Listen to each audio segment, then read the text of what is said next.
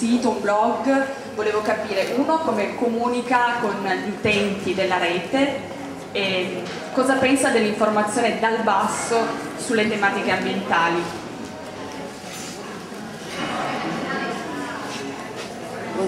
That's what's the internet is so great for as a resource for gathering information and for educating ourselves. It's just indispensable now. I mean, and I don't have a team for my website. It's just my little project that I can do when I'm not working, when I have time.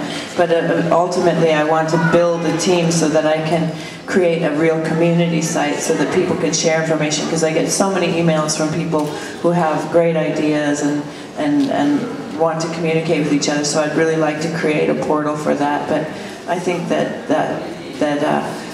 right now I'm just doing the most that I can with the time that I have available, with the articles and the video blogs and that kind of stuff.